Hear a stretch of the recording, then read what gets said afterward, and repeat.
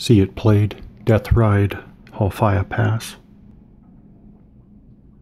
The 4th Indian Division assault on Halfaya Pass during Operation Battle Axe, June 15 and 16, 1941. Starting right away with the detailed sequence of play, we have air allocation phase once daily, so this is a 2-day battle. The first daylight turn of each day by both sides. So first question, of course, is do we do this air allocation phase on the very first turn of the battle, of the scenario? Looking at the turn track, the very first turn, and also, well, actually back up, looking at the scenario card, it does show a start time of 0400 on 15 June. Yeah, and that corresponds also to the turn record track, which the turn record track suggests that it is in fact the first daylight turn of this day. So therefore I'm going to go ahead and assume that both sides are doing the air allocation phase.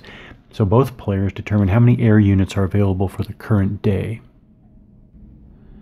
Yeah, okay. I think I remember this from before, and I'm going to have the Death Ride Halfaya Pass rules supersede the sequence of play, because the sequence of play is possibly general. So when I go to the fire support rules of the actual Halfaya Pass rules, it talks about allocation at the start of each turn. So that's what I'm going to do. Skip the first daily turn. That, I believe, is the way it's done in the broader series. But here we're just going to do a roll at the start of each turn. So these are 2-hour turns in Halfaya Pass, 2-hour daylight turns. And the British player will get a mission on a roll of 1 or 2, and the German player will get a mission on a roll of 1 to 3. So the British Army rolled a 10, so they get no close air support mission this turn, but the Germans rolled a 3. So they do get a mission there. All right, so we will set that aside. Use. A player may call for their air mission, 1 counter only per player, normally in support of assaults or air-ground attack. They are lost if not used for a specific support mission. Okay, so yeah, so we'll just remember to use that, try to remember. Okay, I don't think there's going to be much to do here, but the next phase is the combat service support phase. Once daily, first daylight turn of each day by both sides, reinforcements and withdrawals. I don't think the Germans get any reinforcements in this battle. The British Army does. But that's later, not this turn. Then we have replacements, which I don't think is going to apply at the start. Well, I'm just going to assume that. Reorganization, I assume that doesn't apply at start. Now it does have intelligence, so both players determine the level of patrol modifiers that are used for the day. I did not realize that this game used patrols. I know that the larger series does, but let me double check this. Yeah, that's a pretty cool idea in the broader series, but I don't think that that's used in this game. So I'm just going to skip that. I'll certainly skip it for now. And then supply determination. The German and British Army players determine supply status of all units. We're good. But just to note, for now, we do have, there it is. Right here we have our supply unit, a supply company for the 104th Panzer Grenadier. I put it there next to the regimental headquarters. With an infantry platoon for security. Okay, it's just 2 things to say about supply at this point, or 3 things really. 1, it's given as an optional rule, but I will definitely be playing with it. 2,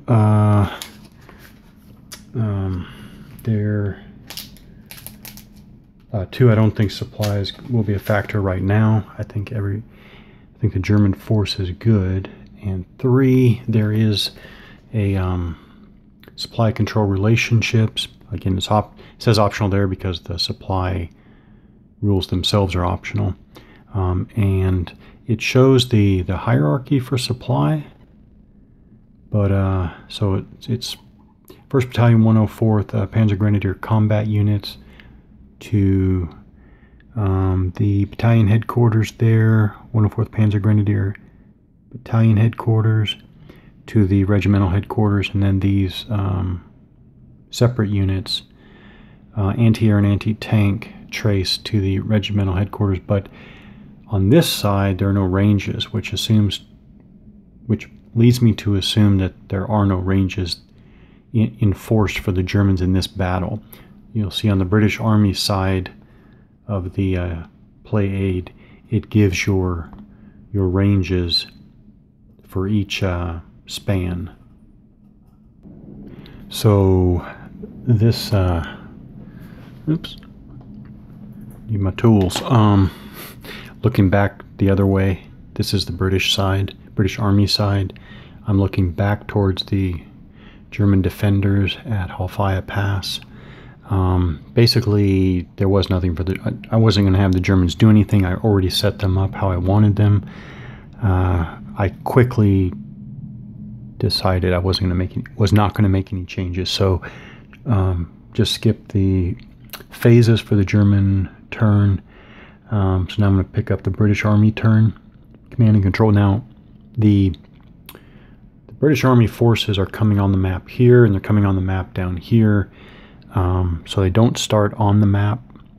The one I am playing as much as I can, as much as I can, I'm playing the scenario as printed and provided in the game, but I'm not playing with the optional units. There are some optional tank companies or platoons that you can use. I'm not using those. Those optional forces would come on the map this side. Okay. So command and control phase, we're not on the board yet. I doubt that applies. So we're going on to the operations phase. So now is when we're going to get on the map. I'm not going to do anything. Not going to do anything fancy here, except the one thing is that I will obviously try to use the what they call this, escarpment. Try to use the escarpment here to cover my approach as much as possible, but otherwise I'm just trying to get in and find a weak spot and try to exploit it. So we'll see how far the British Army can get. And now, the first big rules question is, as the British Army is advancing here across the desert towards the escarpment here, if they are observed by the Germans, can the Germans use their artillery? What do they have? Yes, they do have field artillery. So can they use their field artillery in opportunity fire? And I'll figure that out. The other thing is the German player using his airstrike or air support mission can also do a ground attack. Again, in the Spirit of the Death Ride system, I cannot see where it says artillery can't do opportunity fire. So I'm going to go ahead with that. Again, these are 2-hour turns, so there is no justification that it couldn't, physically be done. Okay, so this is what we're looking at. The first couple of British Army companies came on the desert here, came on the map. Stacking, by the way, is 2 companies. 2 companies, and a company is either 3 platoons, up to 3 platoons, or all of the units of an assigned organized company. So I have 2 company, Bravo Company and Charlie Company of the second. What is this?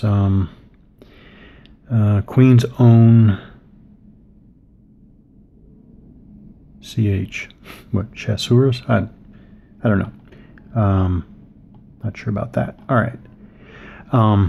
And here is a German anti-air unit. First of all, normal line of sight distance is 12 hexes. This is 11. 11 hexes between German observer and British Army target. This anti-air unit is on level 2 escarpment there. It's a little, well, no, that should come. Well, actually, I guess that is a little light, but that's with naked eye, normal light, it's very clear that's level 2 escarpment there. I'm assuming that that counts as the edge of a rise, quote unquote, edge of a rise. And this, let's see, how do I, yes, this intervening terrain, level 1 escarpment, which is higher than the desert floor here, is closer to the higher unit than the lower unit. Okay, so observer looking over the lower escarpment and across the desert floor, observing the target there. Now this, I'm going to look at one German field artillery battery right there.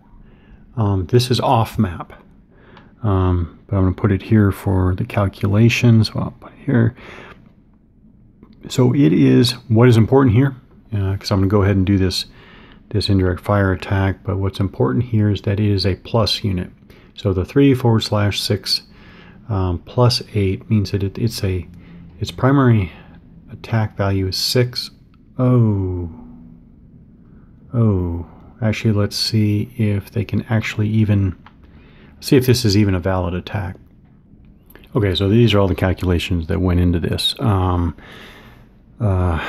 First of all, even if it were just a 6 to 24, no, let me rephrase that. Even if you're off the fire table at the lowest column, they're still allowed at the lowest column. So there's that factor. But this would, I think that the -3 opportunity fire penalty would still apply. I wonder about that. Okay, I'm going to assume that it does. It's the -3 opportunity fire modifier that makes this attack not worth it. Now I could mass artillery, but I think the idea is to avoid the -3 opportunity fire modifier or penalty, which means firing for the Germans to fire during their turn, which means the next German turn, which means to let the British move up, get closer. Yeah, I think that's the way to go.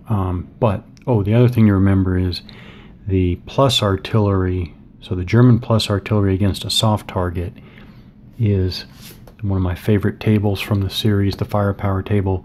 It's artillery plus soft target primary at long ranges is ×2. So it's not 6 to 24, it's 12 to 24. But anyways, we're going to go for better fire effects. Now that doesn't apply to the airstrike though. I mean, German side needs to use this airstrike or lose it. So actually, and see, the Germans wouldn't know what's happening. So actually, I'm going to use the airstrike against the advancing infantry there. See what happens here. So for ground attack, this is what I know. The ground attack mission attacks a hex. This can be done at any time during the operations phase, friendly or enemy. The German player rolls a die. He rolled a 5 there. 5. You add the support value there, so 2 for 7. You look at the ground attack table. The British Army units are in clear terrain. 5 plus 2 is 7. So it's an S2 result.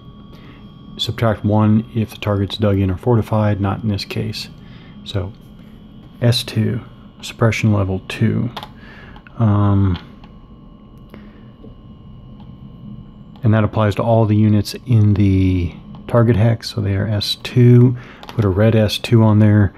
They moved their full allowance, so I'm going to mark them as moved full. Now, all of this I know. What I don't know is whether it stays there.